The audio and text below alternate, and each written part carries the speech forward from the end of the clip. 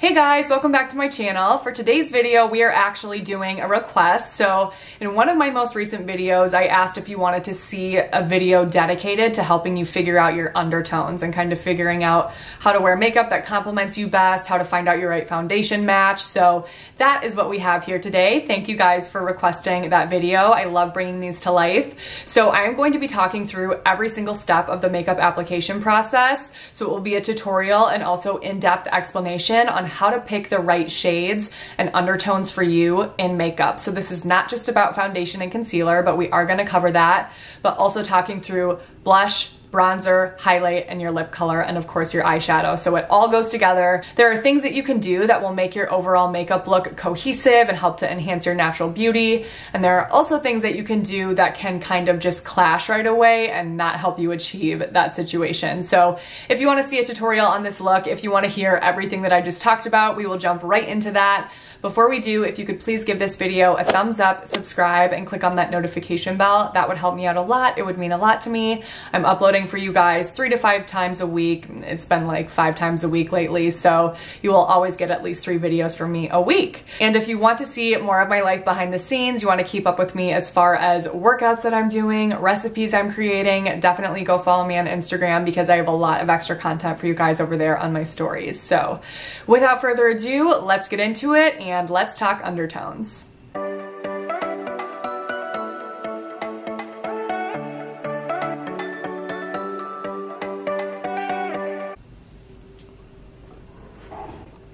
I mean, it works. It's not cute. I don't care. Okay, so normally you guys know I prefer to go in with eyeshadow first to minimize any sort of fallout on the rest of my face makeup, but I want to get rid of this white cast that I have going on from SPF. So I'm just going to start off with foundation, and I'm going to go in with my Lancome Teint Idole Ultra Wear Foundation, my favorite high-end foundation of all time.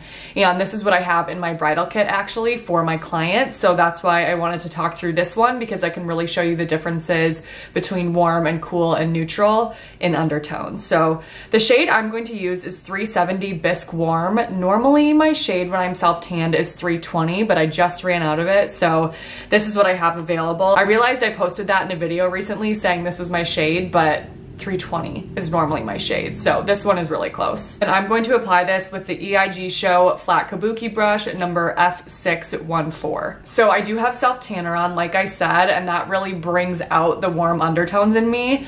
Most self-tanners have a little bit of an orange tint to them. So even if you're somebody that normally has cool tone skin, it might make you look a little bit warmer than normal because of that orange tint. So let's go in with this. We can see here there's definitely a yellow tint to this foundation, kind of a goldenish yellow.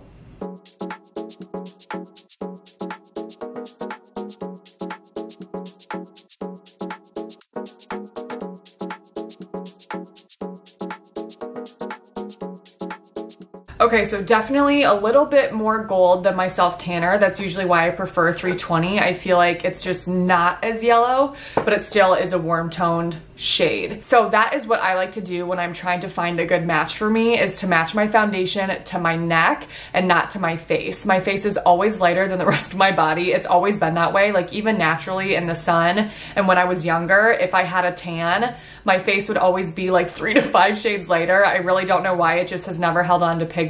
And I also never put self-tanner on my face. I am very, very picky about what I allow to go onto my face, and self-tanner is no longer one of those things. That doesn't necessarily mean it's going to break you out, but I have acne-prone skin, sensitive skin, and it just comes off in a couple days anyway, so there's really no point in me even putting it on my face to begin with, and I don't want to mess with my skincare. So my face, when I have self-tanner on, is definitely always lighter, and then you guys just saw like the palest of the pale because I had that white cast from that SPF. So if I had tried to match to my face, I would look ridiculous. I would be 2 different colors from my face to my body. So always try to match your foundation to your neck and not to your face if you want it to all look cohesive and be the same color.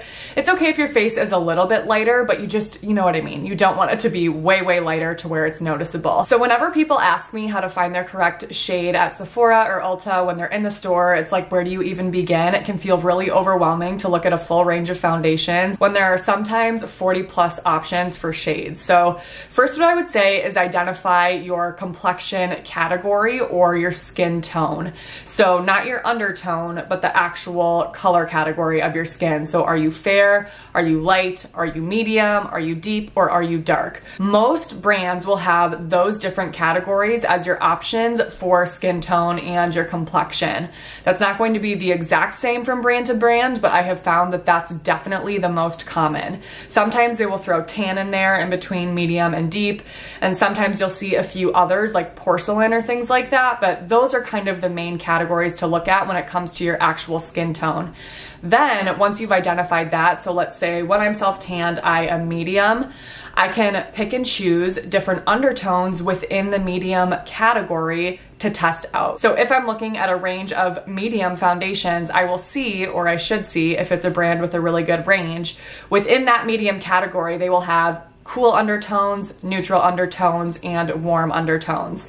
You may also see olive undertones. It depends. That's definitely not super common across brands, but that is another undertone to consider. So what I would do then, once you figured out if you're medium or light, is take a cool, a neutral, and a warm undertoned foundation and swatch it on your neck, and then see which one blends in, which one kind of disappears, and that's your correct shade. So I will show you guys swatches after we keep going with makeup, because I don't want my foundation to start to sink in weird, but that's essentially how you want to approach that. Okay, for concealer, I'm going to use my Too Faced Born This Way Multi-Use Sculpting Concealer, one of my all-time favorites. It probably is my all-time favorite. I have a few different shades here, so what I like to do when I have self-tanner on is take a mix of Natural Beige, which is one of their, I would say, like light to medium warm toned concealers, with either vanilla or shortbread. Shortbread is definitely more yellow in undertone, and vanilla leans a little bit more, it's like a mix between neutral and warm, honestly. So if you're really warm toned, shortbread may be perfect for you. If not, vanilla definitely works as well. So the reason I like to take a darker concealer and mix it with a lighter concealer is I just find that that gives me my most perfect concealer shade. When I'm self-tanned, light concealers are too light, medium concealers are too dark, and a lot of the times I'm not able to find a good light to medium that matches my skin tone. So I just have to take a darker one mixed with a lighter one. If you can find one that you feel matches you perfectly, then go for it. And I know really bright under eyes used to be the thing a few years ago. I like a little bit of brightness under my eye area, but I don't want it to be so stark that when you take a flash photo, you look like you just have like white underneath your eyes. Do you know what I mean? So my concealer is definitely always a little bit lighter than my foundation, but not by a ton. I'm actually just gonna mix both of these so you guys can see the difference between shortbread and vanilla. I'll start by just doing one on each eye, and then I'm gonna add more so they're even, of course. So this is shortbread. Do we see how yellow that is? So that is a warm undertone. And then this one is vanilla. So it still has a little bit of that peachy warmth, a little bit of that yellow undertone, but when you compare it to shortbread, it's more neutral than shortbread. All right, now I gotta make this even. Yeah, I put on way too much. This is for demonstration purposes only. To blend this out, I'm gonna take my Morphe M708 brush. I'm gonna really get to blending here because wow.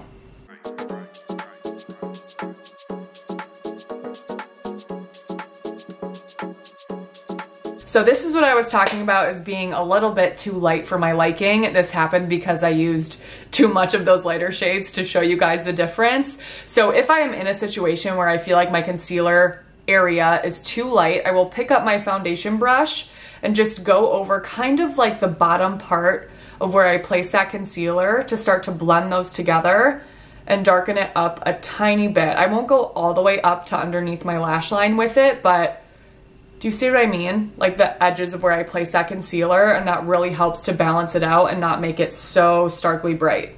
All right, for my under eye setting powder, I'm going to use my Makeup Revolution Luxury Baking Powder in Banana. I feel like I use this all the time, but it's so good for the under eye area. It actually works for the full face too. So this is a banana shade for, can we see this? my under eye powder. And I really like that for the under eye area because it just helps to brighten it and also kind of offset any discoloration that you may have. So if you have a lot of darkness under your eye area or really prominent veins, then yellow kind of helps to cancel out that blue tint that you may have. I also sometimes will just use a translucent powder, but one of the two.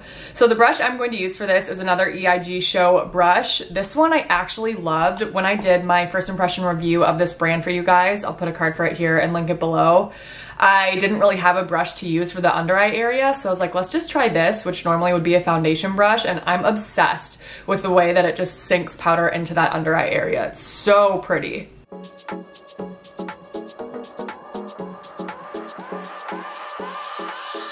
I'm not going to powder the tops of my lids because I'm going in with eyeshadow, so I want that tack there for a primer.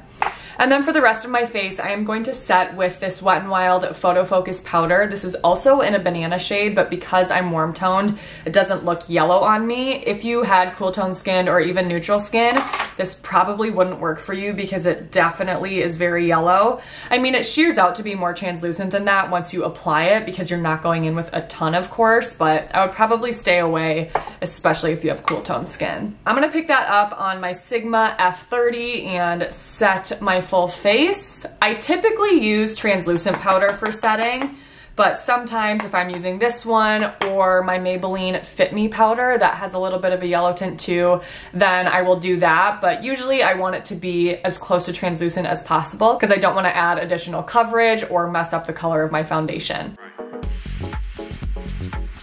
Okay, so I'm going to go in with some lighter shades from my freelance kit just because I really want you guys to be able to see the differences clearly. And if I pick some from the medium range, then they might blend into my skin too much. So let's start off with the Cool foundation. This is the shade 220 Buff C.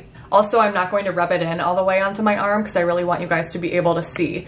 So this again is the shade 220 Buff C, and on Lancome's site it says this is for light skin with cool/pink undertones. And right away I can see that while yes, it's far too light for me, it also looks pink on my skin, or like it has a pink tint to it. So that is a dead giveaway for me that this would not be the undertone for me, because compared to the rest of my arm, which obviously is partially that way due to self-tanner, the rest of my arm is much warmer and much more yellowy compared to this foundation. This looks very pink, and this just would not be the undertone for me. So even if you can't really figure out if you're warm or cool or neutral, just putting foundations next to each other on their arm can be really helpful, because that can help you start to see like, okay, that looks too pink, that looks too yellow, or whatever it may be. Okay, next to that we have 260 BIS N for neutral. So on Lancome's site, this says this is for light to medium skin with neutral undertones. So we can see here, this is a good mix between something that's really pinky and something that is leaning more yellow. It's right in between. You can see compared to this one, which is cool toned, it definitely has more yellow in it, but on its own, you wouldn't necessarily say that that is a yellow undertoned foundation, because it's not. So it doesn't look overtly yellow, but compared to this, we can start to see how that is leaning towards warmth more than this. And then the last shade we have is 270 BIS W for warm. So this one on Lancome's site says it's for light to medium skin with warm/yellow undertones. So on its own, it definitely looks like it's a yellow undertone foundation, because it is. Next to this, we can see it's definitely more yellow than that. And next to that, it is far more yellow. So is that kind of making sense, that gradient right there? Cool, neutral, warm. So I hope that that's helpful. Again, if you have olive undertones to your skin, you want to look for something that says it's for olive undertones. I know that foundation ranges do not always have an olive option, so it would probably be best for you to look for something more in the warm category or neutral to warm instead of cool. All right, next we're gonna go in with eyeshadow, and this is where I think it's really important to pay attention to undertones as well. I think a lot of people predominantly think about undertones when it comes to foundation and concealer and then just kind of leave it at that.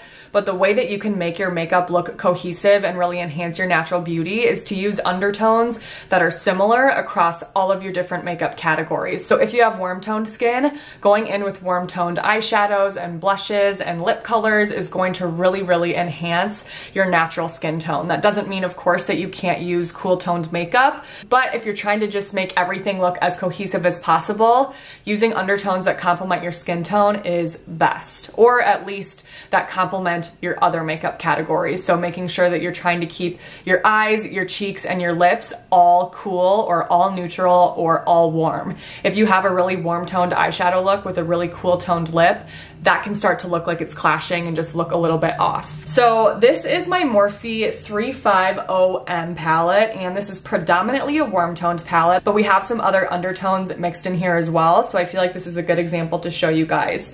So I will just swatch some of these shades quickly to show you the difference. Here we have our little gradient. I apologize that this one is definitely clearly a lot lighter than the others, but this was pretty much the only cool toned option in the palette. So we have cool, neutral, warm, and olive. So let me quickly show you the shades that I used for those, just for reference. So for the cool tone shadow, I used this one right here. For the neutral shadow, I used this one. For the warm tone shadow, I picked up this one. And then for the olive shadow, I used a mixture of this and this right here to get that cast that I was looking for. So we can see here, this one definitely, compared to the others, looks the most pink. This one is a good mixture between this, which is far more orange and truly warm, and this, which is cool toned. And then this last one has that grayish, greenish tint to it, which is what characterizes olive undertones. So I hope that you guys are able to see that clearly. So using all of these together would look a bit off because they all are different undertones. So I think where you can kind of cross categories is neutral. So if you have cool toned skin or you're using cool toned shadows, you can also use neutral shadows and that will complement that look well. Same goes for warm tones and olive undertones. You can kind of mesh neutral in with it because it's neutral. So I am going to slap on some eyeshadow. We'll keep this look relatively simple just for the sake of time. All right, the first shade I am going to pick up is this one right here. And I'm gonna pick that up on my Sigma E40 and just blend this all over the crease area.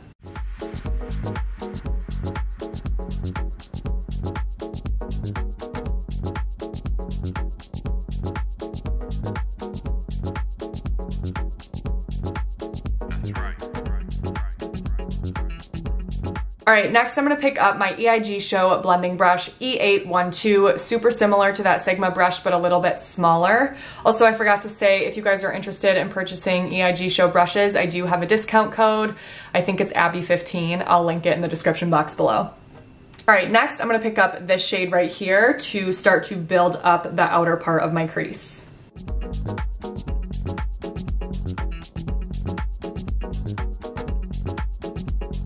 All right, next to build up some depth in that outer corner, I am going to pick up this shade right here on my EIG Show blending brush E811. Okay, and since that palette doesn't have any shimmers, I am going to go into this Makeup Revolution Color Book Story palette. This is a very warm toned palette. Are you seeing that? Super orangey. So for the shimmery shade on my lid, I'm gonna mix this with this. They both are just like warmer golden shades. This one is a little bit of a lighter white gold compared to this, which is more of a bronzy gold. I'm gonna pick that up on my EIG Show eyeshadow brush, the E828, and pick that up with my Milani Make It Last setting spray to really enhance that shimmer.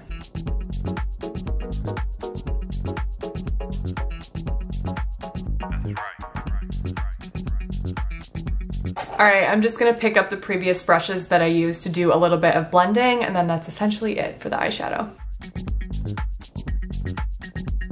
I'm just gonna pick up a little bit of this lighter white gold shade to pop into the innermost, did I pick up the right color? Yeah, the innermost part of my lid. And then that's it for shimmer, promise. All right, going back into the Morphe palette, I'm gonna pick this shade up right here to clean up under my brow bone area and also highlight. And for that, I'm gonna use my EIG Show eyeshadow brush E831.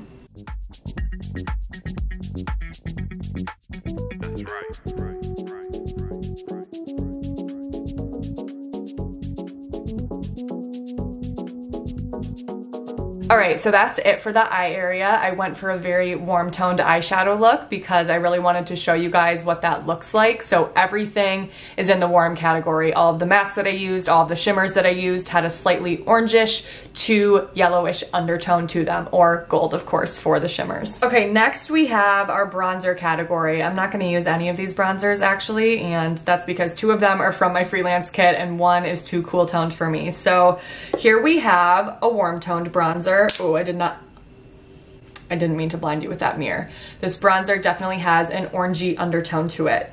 Next, oh, and this is the Morphe Glamour bronzer in the shade Icon. Then we have Benefit Hoola next to it. Goodness, sorry. Benefit Hoola leans more neutral / leans more pink than this one right here, which is oranger. So can we see? Orangier. More orange, I don't know. Can see right there. And then finally, we have Too Faced Chocolate Soleil bronzer in the shade medium / deep matte. This one is cool toned. So can we see? I'm sorry, this is really hard because these are all different sizes.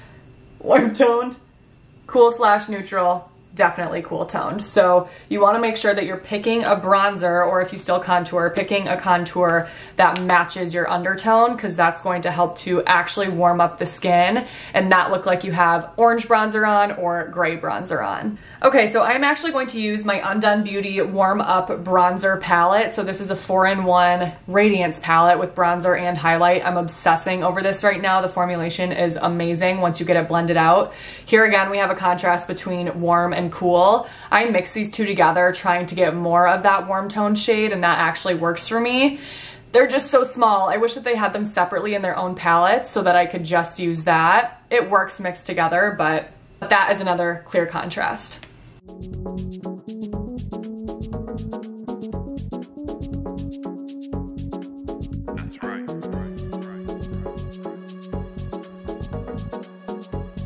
And then to add some warmth to the nose area, I'm going to use my EIG Show Nose Shadow Brush E822. This fits perfectly into the crux of your nose. Why did I just say that? I'm just going to pick up this warmer shade right here for that and try to be really, really light with it because I'm not trying to contour. All right, next we have blush. So of course I have to show you guys with my Tarte blushes. Favorite blush formulation of all time, their Amazonian clay blush. So let me show you undertones here. All right, starting off with the warm toned blush right here. This definitely has a peachier warmth to it. This is the shade Sensual. Then the neutral blush, we have Exposed right next to it. So compared to this, it definitely has more of that pink undertone to it. On its own, it doesn't look like an intense pink blush. It's not too cool toned. Nice in the middle. And then we have, oh, did I say that that's Exposed? It's Exposed. Dazzled right here, which obviously, I mean, these are just more neutral and more kind of, I don't want to say flesh toned, but you know what I mean. These would match your actual skin tone better than something like this, which is definitely more of a pink blush. But we can also see compared to the others, the undertone is the most pinky purple. It's got that cooler tint to it. So I actually want to try a totally different blush though, because I just recently got some new blushes because all I use are these Tarte blushes. So I'm going to pull that out. All right. And this is the Cream Shop or Creme Shop. I'm not sure. Mon Chéri blush in Rosé Day. Oh, this is so good. This is a gorgeous warm toned pinkish brown. Oh my gosh. And I'm going to apply that with my IT Cosmetics blush brush. This is only my second time using this, but I was obsessed when I used it yesterday. Oh, what the heck? I love this blush, you guys, and I actually love how big this is. Like, yes, thank you. I'm gonna have to check out more shades. That is so, so pretty. I can't handle that. Okay, for highlighter, I actually have not used this Jaclyn Hill highlight palette in so long, but this has a good example of warm versus cool highlights. So right away we can tell this one has more of that yellowy undertone. This one has more of that pink undertone. So I find that for highlight, I can still get away with using pinkier undertones as long as they're not too pink and too dark, but I still prefer something with like a little bit of a hint of this in there. So I'm gonna mix these two together and we'll be able to see. I wanna see if you can tell swatched out. Pinkier, yellowier. I'm gonna use my Morphe M501 to lay that down. All right, for liner, I am going to use my Maybelline Lasting Drama Gel Liner in Blackest Black and use a combination of these EIG Show brushes. This is their angled eyeliner brush, E835. This is their bent eyeliner brush, E820. I told you guys this in that first impressions video as well. This combination is the best ever for gel liner. It is seriously amazing. The size of this angled brush is so perfect for creating wings, and this is amazing at getting in that inner corner and not messing up the rest of your eye makeup. So, love. That's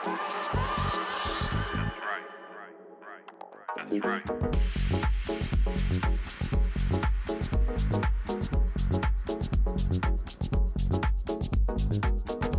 All right, we are nearing the end of this video. I did apply my mascara off camera to save us time. I used my Benefit Bad Gal Bang Mascara, which is actually amazing, and my Maybelline The Falsies Lash Lift for some extra fluffiness and volume. Okay, last, of course, we have lipstick, and I have 3 different Wet n Wild lipsticks here that I feel like show off the difference between these undertones really well. These are the Wet n Wild Mega Last lip colors in the High Shine formulation, and they also have a matte formulation. I recently did just do a swatch video on all of those shades, so I will link that here and put it below if you're interested in that. Okay, so clearly this is the warm toned lipstick. This is called Bellini Overflow. We can see it definitely is predominantly orange, but I feel like this just really allows you guys to see, kind of mixed with the makeup and everything together. This type of lip shade would complement this look well because it is orange toned. However, it's a little bit neon for my liking on a day-to-day basis, so I'm not going to wear this shade, but this is the warm toned option. This is a cool toned option. It's called Mad for Mauve, and you can see it definitely has more of that purpley pink undertone to it. I love this shade. It's so beautiful, and this is the one area where I feel like I can kind of break the rules, if you will. Not that there are any rules in makeup, but I find that when I use a lip color that matches the undertone of my lips, that will be complementary even if the rest of my makeup leans a little bit warmer. So this is the perfect example. The rest of my makeup is warm toned, but my natural lip color has kind of a purpley tint to it, so it still works with this look. So that's where, when you are trying on different lipsticks and trying to figure out what looks best with a certain look, yes, you can definitely use one that matches the rest of your face makeup or matches the undertone of your skin, but also look at the color of your lips naturally. Do they lean purpley? Do they lean more pink? And that can kind of help you to figure out what your perfect Your Lips But Better lipstick is. So I know that's a little bit confusing because that kind of goes against everything that I've been saying so far, but lipstick is one of those areas where you can flex a little bit. So we saw that warm tone shade definitely complemented this look well, but this specific shade still works on my face because it matches my lips better than that orange one does, of course. And finally, we have the neutral option. This is my favorite lipstick out of all of the lipsticks that I swatched from Wet n Wild. I am freaking obsessed, and of course, it's the one that I broke in that video. This is the shade Close Off, and it is perfection. So you can see, compared to the last shade, it's not as purpley, and of course, it's not as orangey as that first shade. It's in between, it's neutral. Oh my gosh, I love this lipstick so much. I've been wearing it nonstop lately. So this is the lipstick that we're gonna go for the completed look, and I don't even need a gloss with this because the formulation is just so shiny and gorgeous. All right, so here we have those lipsticks: warm, neutral, cool. All right, you guys, so that's it for today's video. I hope that this was helpful for you and also helped to answer the questions that you guys had when you requested this. This actually was super fun for me to put together and play around with all these different shades, so thank you for requesting this video. So that is everything I have to say. If you have any questions on anything that I talked about in this video, or if there was something that I didn't mention that you were hoping I would mention, leave that in the comments below. I will get back to you ASAP, and if there's anything else you would like to see from me next on this channel, feel free to leave that in the comments as well. I love putting up your guys' requests. So my next video will be up in a few days. Until then, I hope you have a great few days.